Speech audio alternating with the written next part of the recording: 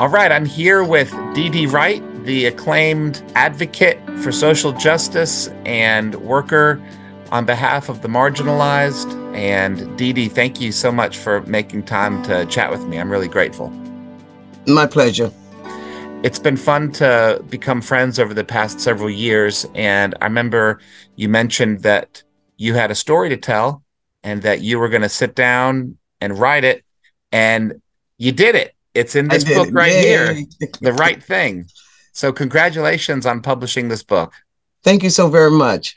I'm really happy for you, and I'm grateful to have a copy and to read it. My goodness. So you grew up in Greenville, South Carolina during a most difficult time for young African Americans. Could you say more about that? Well, I grew up with my mother. I come from a single parent home.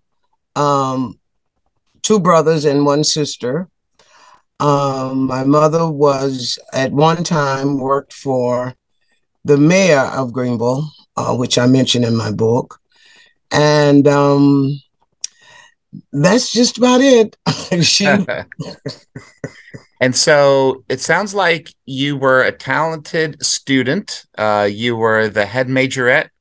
Yes. For the band, right? So did you twirl the baton? Yes, and I used to twirl fire as well. Wow. I had two batons. Homecoming was a special thing for homecoming games. And we were taught to twirl fire with the batons as well. Amazing. So you know a thing or two about handling dangerous things. Yes. Such as bigoted people and racist culture. And but you took a risk in participating in protests. Right. Say more about that. Well, there was at my church, I used to belong to Springfield Baptist Church, which is one of the largest African-American churches in Greenville at the time. And they had an adult group of the National Association for the Advancement of Colored People, the NAACP, and they decided to redo the youth council. And I had an incident earlier on the bus, which was the first chapter of my book. And the word got out, I guess, about that incident. And they asked me to serve as the president of the youth council of the NAACP. The NAACP had adult branches, college chapters, and youth councils. And since I was in high school at the time, they asked me to organize a youth council after the bus incident. Okay. And so from there, you were involved with protests and you were actually arrested, right?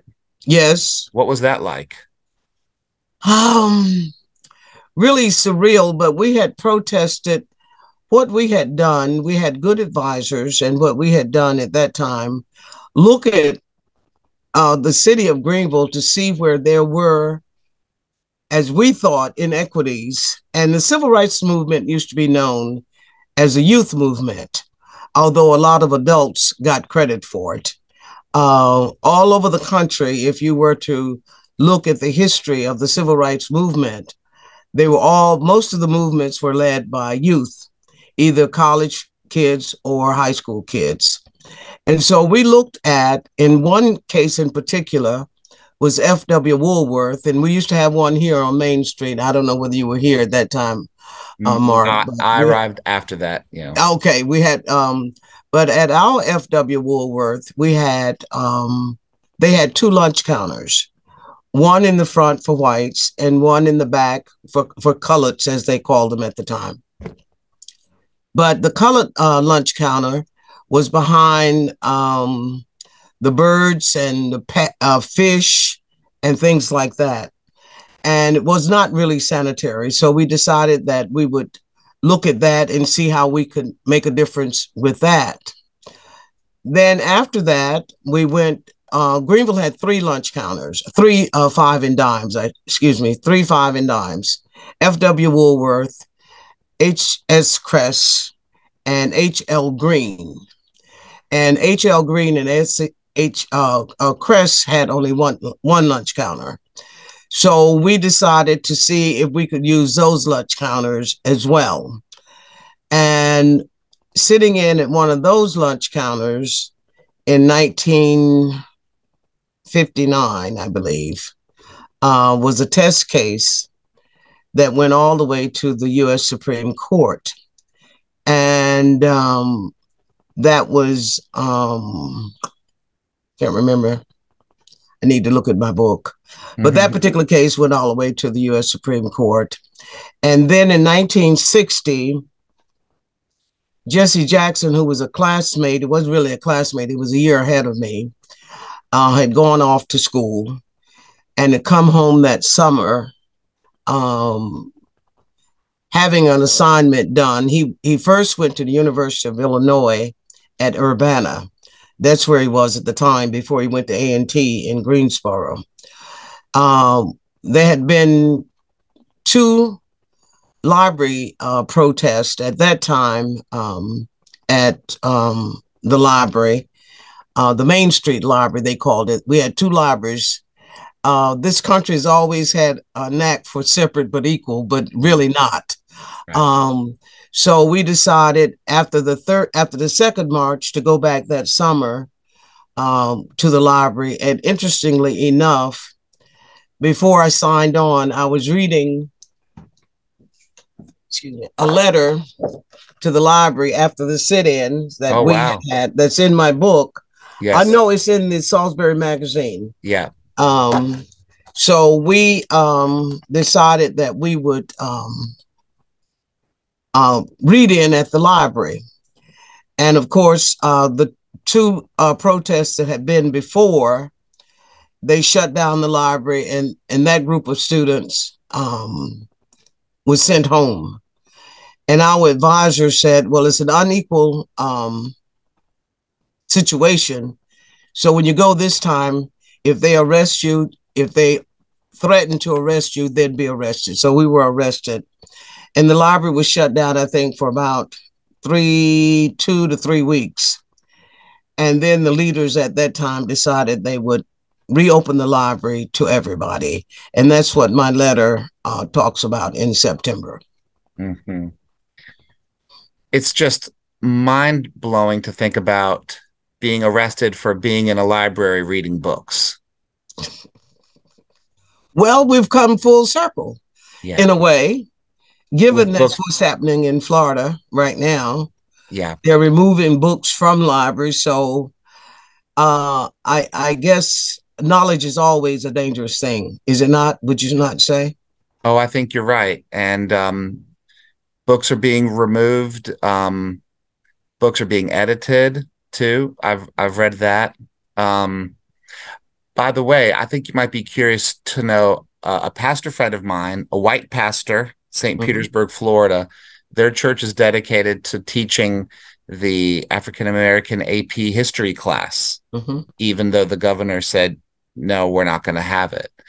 And it's pretty amazing.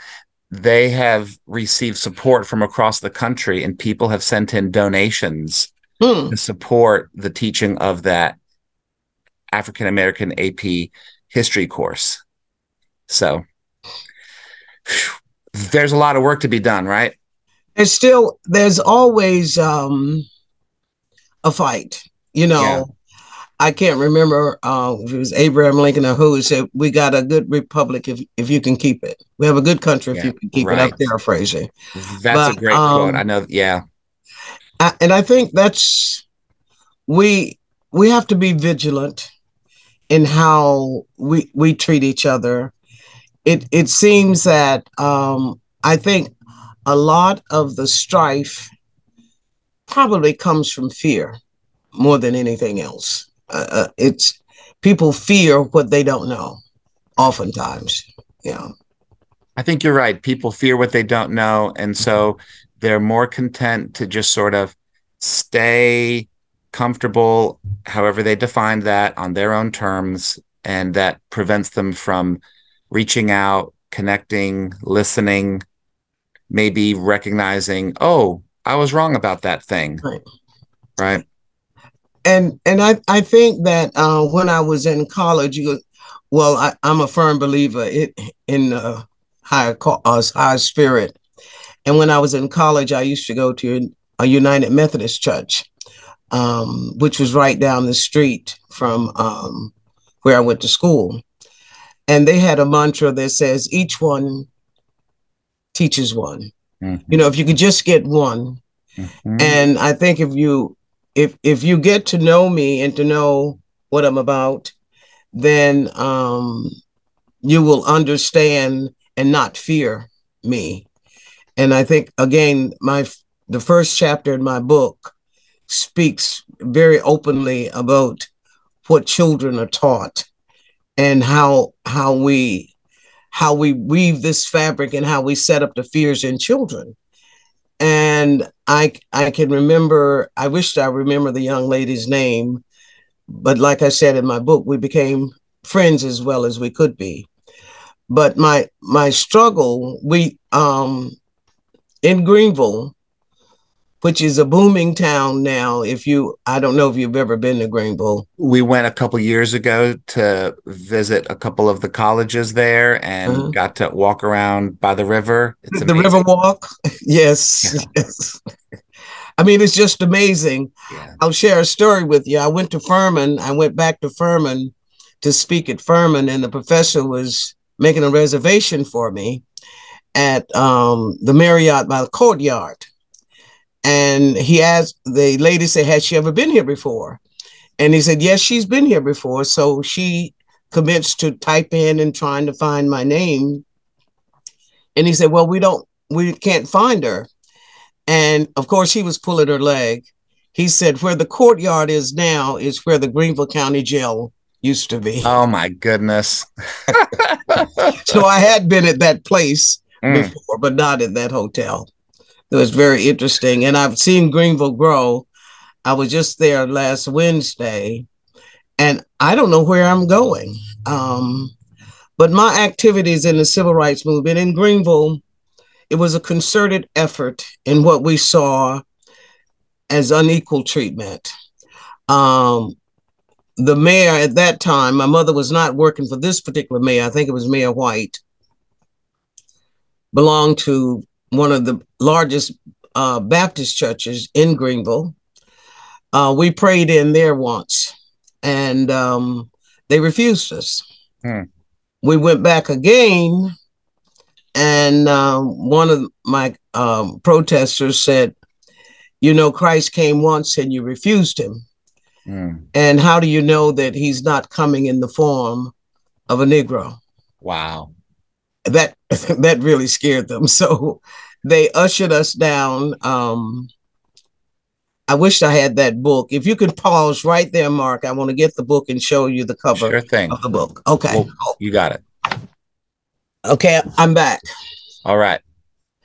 This is the book where we're leaving First Baptist Church that my girlfriend, where we were protesting at that particular church. Yes. That is me with the white cap on right under the label. But it's so interesting. This is going full circle of the protest movement that we protested at churches and things like that. Deedee, you were a part of the very beginning stages of the civil rights movement in the South as a young person. And what you do in your book is you help us to see that gave you this energy and spirit and drive to give you direction throughout your entire life, right? Right. I think it's incredibly inspiring, and I'm so thankful for you. Oh, you're so kind. But I think that I wear a turtle every day. Let's see if I can do the turtle. And the basic philosophy behind a turtle is that you only move ahead by sticking your neck out. Wow. And in life, we have to take risks. Each day we take a risk, whether we're in our vehicles, stoplight, things like that. So that has been my mantra. You have to take risk. And it's been bittersweet. Um, Having been, my sister had left to go to New York. My protest got my mother and I run out of Greenville, um, receiving threats, but she never denied my participating. She used to talk to my sister a lot in New York. Oh, that girl is going to get us killed. And she became so ill. And we were run out of Greenville, and we went to New York and did a little protest there. Went to school in Atlanta, got involved there. And it's so funny. When President Carter, I was in Atlanta when he was governor, and then when he ran for president, and we turned out Atlanta, Georgia, had to turn your license in, but since he had been elected president, we were able to keep our driver's license because his signature was on it. It's almost like full circle, yeah. And here he is in hospice care. In hospice now, but he's tough. He is tough. He's tough. So who knows? He just might get up again.